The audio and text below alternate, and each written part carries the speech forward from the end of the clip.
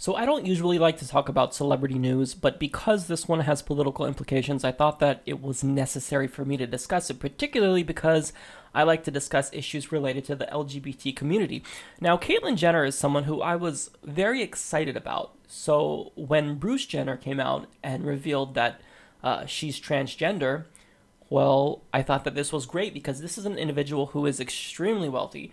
This person has the resources to potentially really make an impact and speak out on behalf of the transgender community. But slowly but surely, Caitlyn Jenner keeps speaking, and she's proving why she's not a great voice for the transgender community. Now, Caitlyn Jenner, as you all know, she's not just someone who's transgender. She's a very vocal transgender activist, as she should be. I admire that about her. But she admitted that she's going to be voting for a Republican in the 2016 race. A Republican. Let me put this all in perspective, so I'm going to rephrase it. Transgender activists voting Republican. Transgender, Republican. Activists, Republican. Those are mutually exclusive categories. Like, if you're a transgender activist, you don't vote Republican. You run away from them. So the fact that she is voting Republican, I don't understand how you rationalize that. So she says, after tuning into the second Democratic debate, she said, quote, "They didn't convince me," and stated that she still intends to vote for a Republican.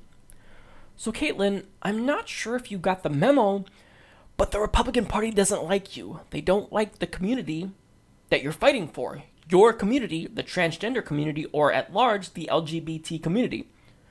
They don't like you. So by voting for them, you are harming the community you are fighting to help. So your own actions are at odds with each other. It doesn't make sense. The goal of the Republicans is to further marginalize and fearmonger over the community that you're fighting for. It doesn't make any sense, man. It really doesn't make sense. Yet you're still going to vote for them.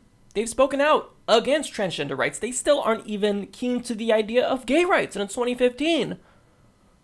What do you expect? Do you think that you can convince them to just all of a sudden support transgender rights? I don't think so. If you think that, you're naive. Now, you may have lived most of your life as a rich white man, but you'd think that the fact that you are a transgender individual, one of the most marginalized groups of people in our society, well, you'd think that would reorient you and make you more sensitive to the needs of your own community. But to vote Republican means you would hurt your own community. Now, the reason why I say this is because the Republicans are against policies that help the transgender community. First and foremost, there's a huge, significant portion of the transgender population that are homeless, particularly transgender women of color or transgender men of color. They are severely marginalized. The Republicans want to make it more difficult for those types of individuals to become eligible. They want to say, well, look, if you're in school, if you don't have kids, it's going to be really difficult for you to get welfare benefits. They like doing these kinds of things. They don't necessarily target the transgender community as much as they used to, but their policies indirectly impact the community in a very significant way, and their policies are detrimental to the rights of transgender people. So my hope that Caitlyn Jenner would be the Ellen DeGeneres of the transgender community it's just fully dashed. She crushed it with this. You can't support a party that is unequivocally against your rights. It just doesn't make sense. It's dim-witted. So the fact that you're voting Republican, you can't call yourself a transgender activist. You can do what you can to help them, but just know that by voting for that party, you're also hurting them. You are so dumb. You are really dumb. For real.